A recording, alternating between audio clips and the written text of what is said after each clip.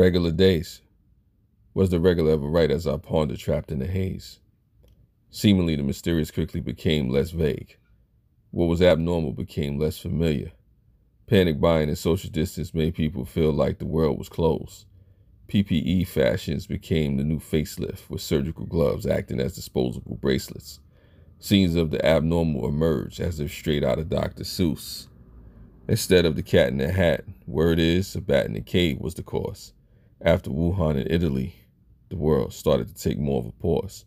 Daily circumstances crept in country after country like cracked windows invite the wind. Unpreparedness ushered in a reality of rush, cremations, and Zoom funerals. As we lost those we loved, time had a way of standing still into nothingness. It's an understatement to say that the COVID forever changed the way that society will interact. The abnormality of it all just began to overlap, one day after another, after another, after another. In a moment of inspirational madness, even the monotony of what was became fond memories.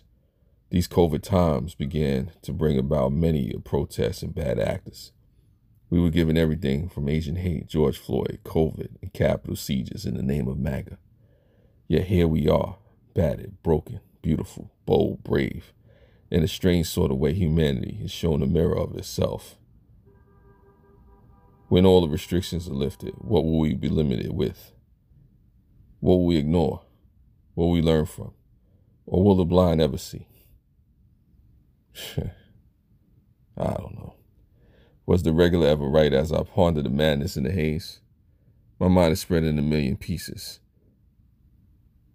as I sift and search for a view, just a view, of the regular days.